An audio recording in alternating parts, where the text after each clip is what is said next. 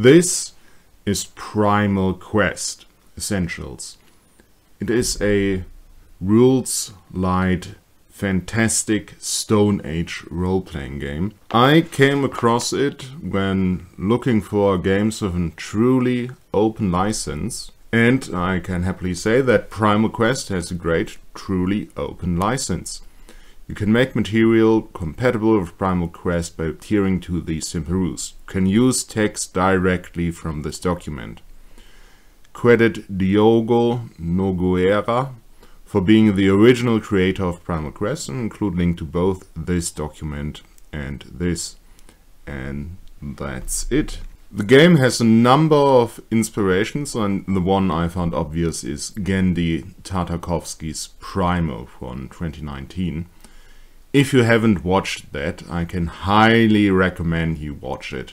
That series, in turn, has been inspired by Spear and Fang by Robert E. Howard, and of course other Stone Age stories. But Primal Quest has a number of inspirations, and as I said, there is no such thing as true originality. Inspiration doesn't just come out of a void. So this is like the Appendix N of this game, but it's in the pre-phase. This is all of the stuff that inspired the author and that might inspire you when you're writing adventures and characters for this game. The rules are fairly simple. For a check, you roll a number of positive dice and a number of negative dice. I suggest you roll different colored dice for this. Then you take the highest positive die and the highest negative die, and subtract the highest negative die from the highest positive die. This will give you a result between -5 and 5. But by rolling several dice, this creates a bell curve around the number 0, meaning that to set the difficulty for any check, you can just start with 0 as standard, 1 or 2 is hard, 3 to 4 is very hard, 5 is daunting, and 6+ is legendary. The difference that you get from the die result minus the difficulty is called the effect, and that is important. For example, if you attack someone, the effect is added to your damage. You can have extra positive dice, so you're rolling a larger pool. These are mostly circumstantial bonus die you will get, but you can also invoke a tag, similar to the fate system. So every character will have attack, every piece of gear, every environment and opponent. Same thing, you can get extra negative die. If the situation is against you, you get extra negative die.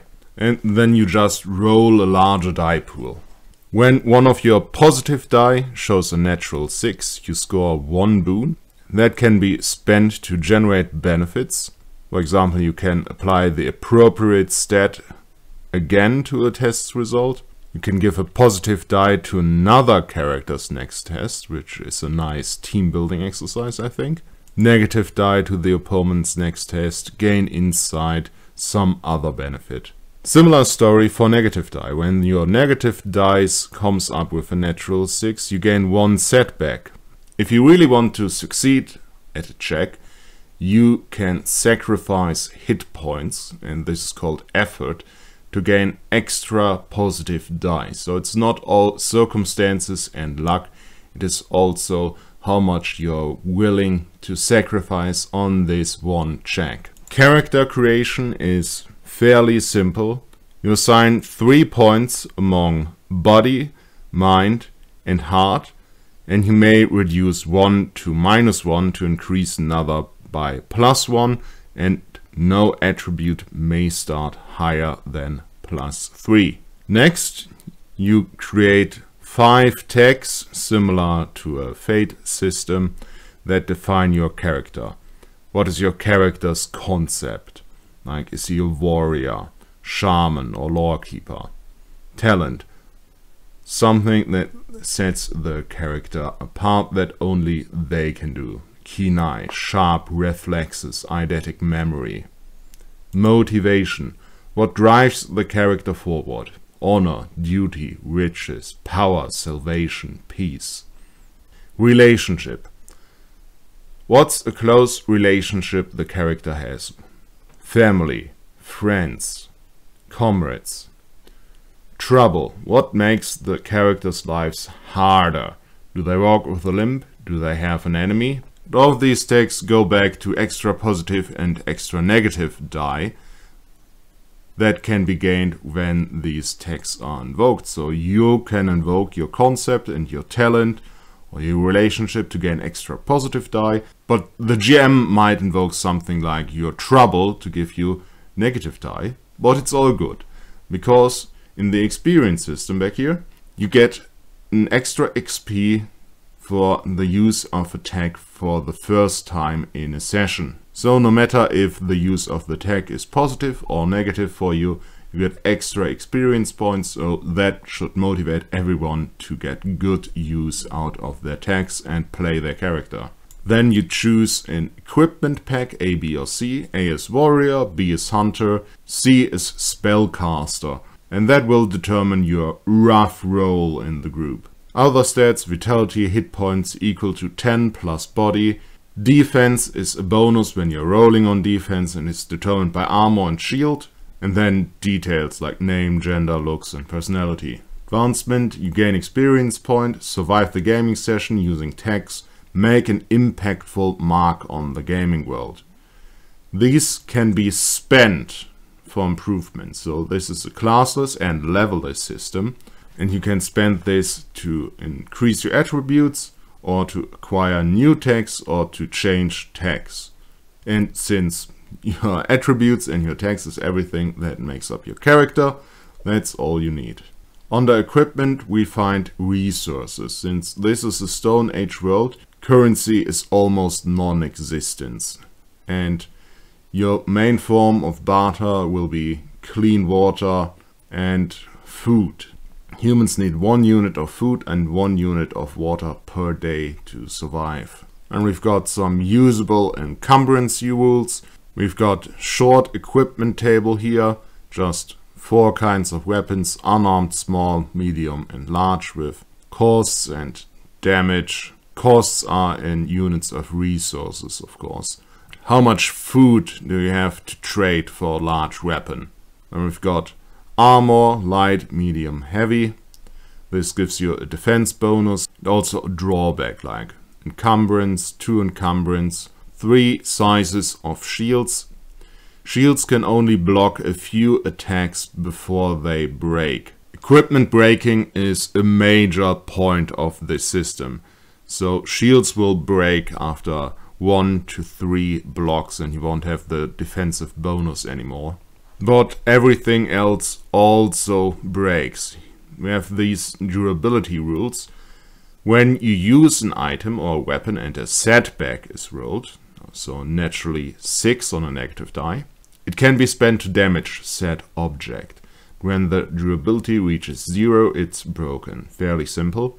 And we've got different material that weapons and objects can be made of: wood, bone, stone and bronze, which also gives me some insight in the setting. So this is Stone Age and early Bronze Age, and the smithing of iron has not yet been invented. But the most common materials, wood and bone, can only be damaged once. Stone can only be damaged twice, and even bronze can only be damaged thrice. So weapons, tools and armor will break fairly often, and then you have to pick something up from a fallen enemy or comrade, fashion something else, or barter for something new. Combat rules builds on all of this. In a round of combat you get 2 actions per round, and these actions include movement, attacking and defending. So for your action economy it becomes important if you are moving, if you are defending, and if you are not, you can attack twice. The initiative rules are very simple, defined by the referee in accordance with the fiction. When in doubt, characters need to make a body test, and they will act before any opponent whose level is equivalent or lower than the result. Healing might sound familiar. We've got short rest, long rest, and extended rest. Resting allows you to roll dice to regain hit points, regain vitality points. Interesting to note, while your body attribute decides how many vitality points your character has, to regain them you need your heart attribute, your willpower.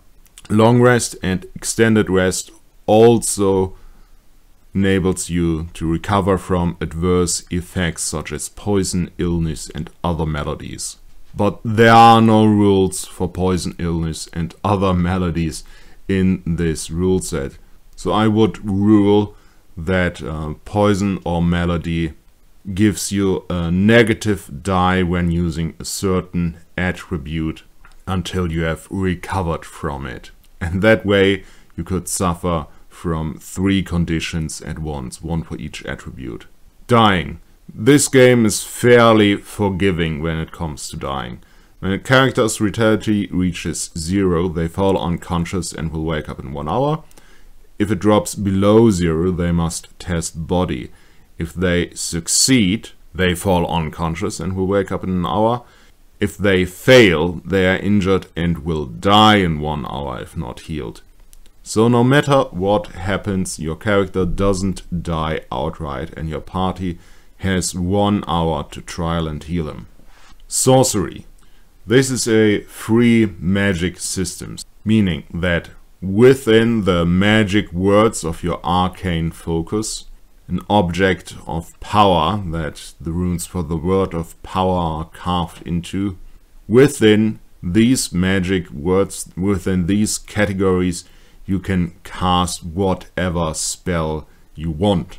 So if you have got a magic rune of fire, you can cast Firebolt, Fireball, Firewall, Walk Through Fire, Summon Fire Elemental, and whatever else fire elemental magic you can think of. And we've got a good selection of words here. And I'm sure your spellcasters and your GM can think of more. We've got wolf, for example. So you could summon the endurance of a wolf, control wolves, summon a pack, transform into a wolf outright, and so on. So your creativity is your limit. So after describing the effect of the spell, what you want to do within your arcane focus, the referee determines if it is cantrip, invocation, ritual, or miracle, depending on how big the effect is that you want to achieve. The caster, or any willing or helpless target they touch, can spend vitality to add positive die to the test. So for a big difficult spell, you can summon your acolytes to help you cast it and give you huge number of positive die, or you have a good old-fashioned human sacrifice. Then you make a mind test against the appropriate difficulty, and if successful, the spell works as intended. If it is a failure, no effect, and any vitality points spent are lost. So any spell you cast is categorized in one of these 4 depending on how powerful it is. Cantrip. Most narrative effects that don't cause direct mechanical impact in the game, such as producing a small flame, changing hair color, making something briefly disappear. Invocation. Something that can be reproduced by an individual with appropriate equipment. So firing magical arrow, climbing a smooth wall. That could be done with a bow and arrow, or that could be done with a rope. Ritual. Something that would require a group of individuals to recreate. So bashing a castle gate open, building temporary shelter, shooting a fireball from a catapult. But you don't need a catapult, you have a ritual. Casting time 10 minutes, so this is something you would do outside of combat to solve a certain problem. Miracle. These are truly extraordinary effects that cannot be reproduced without magic or advanced technology, like becoming invisible, causing an earthquake, making a meteor fall from the sky. So a miracle is something that an entire plot would revolve around. Either getting the required resources to do and perform the miracle, or to stop someone else from performing a miracle. This test is pretty much impossible, and a miracle can realistically only be performed by the most powerful spellcasters, with a big sacrifice or half a dozen acolytes that add vitality and positive die to make up for all the negativity you get. And even then, there's a good chance you won't succeed on your first try. Running the game. Fairly short GMing section, but what is here is good advice. Present a dangerous world full of possibilities and threats. Remember to be the character's senses. Describe not only sight and sound, but smells, tastes, sensations, texture and touch. Telegraph danger before it strikes the characters. Death always leaves a trail. Always present multiple choices for the players and be open to new possible solutions, as the players will certainly find them. Show the consequences of their actions for the better or worse. The game world is alive and reacts to the characters. Always be fair. You're not playing against the characters, but you're not playing to help them either. You're a referee, a neutral arbiter. Let the dice fall where they may. Reward good ideas and determination. Not everything will work all the time, but don't be stingy when the characters risk too much. At least let them try and make sure they know the risks. Some rules to run a luck test, and here random encounters. Every 30 minutes of game time, roll 1d6. On one, an encounter occurs. Roll another d6 on how rare it is. On a 2, an omen of an encounter occurs. So you see something that you might have encountered. I think every 30 minutes of game time is way too much. Maybe when you're out exploring in a dungeon. But for general overland travel, that is 48 rolls for an encounter per day. And since we've got these exploration rules here, we know that we can travel 1 hex in 6 hours. So that would be 12 rolls for a random encounter per hex traveled. I think that is a bit much. But that's the thing. You can change it around if you want to. I would probably only roll once every 6 hours of game time and 30 minutes or even 15 minutes when they're exploring a dungeon room by room. Anyway, your opponents only have 4 stats, the level. That is the difficulty for anything you try against the opponent.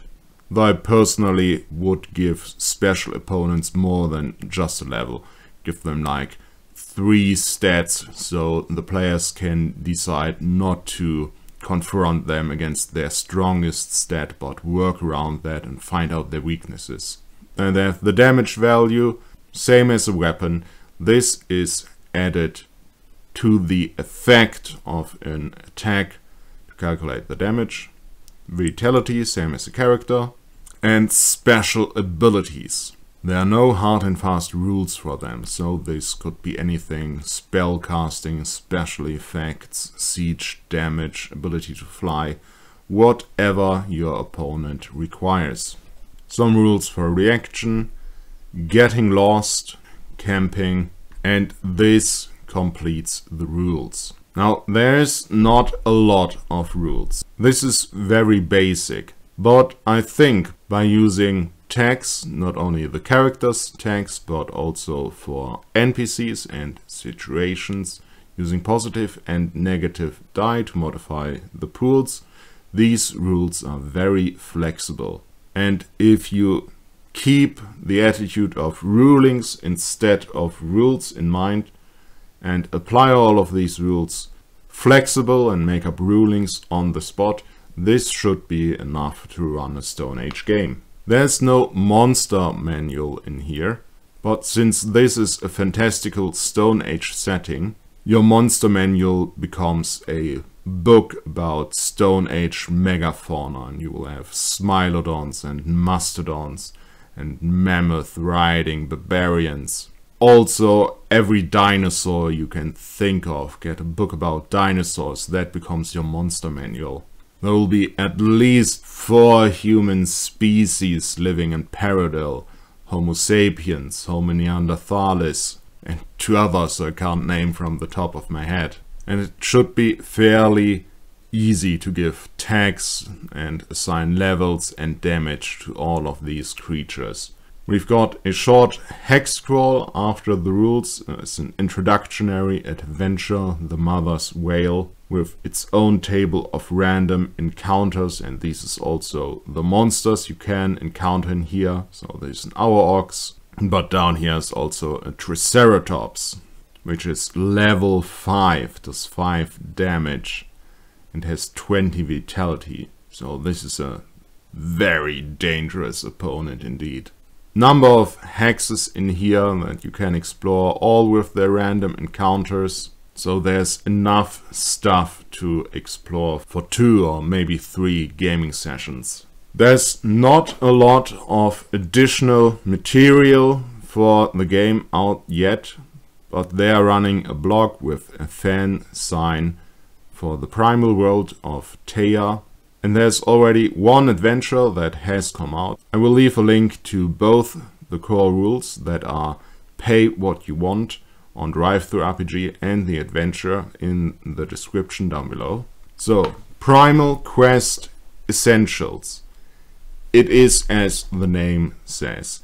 This is just the essentials, the bare bone framework of an RPG. And I think this requires an experienced GM who knows how to run RPGs in general to make use of it. But then you get a flexible and easy to learn framework to run fantastical Stone Age adventures with. And since this is truly open license, anyone can contribute, write their own adventure, publish their own adventures for profit, build on these rules. This is a neat little game. And since it is pay what you want on drivethroughrpg, I suggest you check it out. There is no printed version yet. They're planning to release one through Exalted Funeral, but this document doesn't even have 30 pages, so it's very easy to print out and staple bind yourself, which I have done, and I made a video showing how this is done. I'll leave a link up here if you're interested in that. That's all I've got for today. Thanks for watching and goodbye.